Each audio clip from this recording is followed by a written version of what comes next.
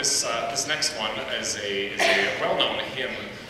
It's gorgeous melodies in this setting of it. It's wonderful harmonies for being able to sing in 3 voices. I should mention that also, this is the first time we've been able to sing in 3 full voices with this choir since I've been here. So again, accounting for the growth of the program. You can hear all 3. Thank you very much.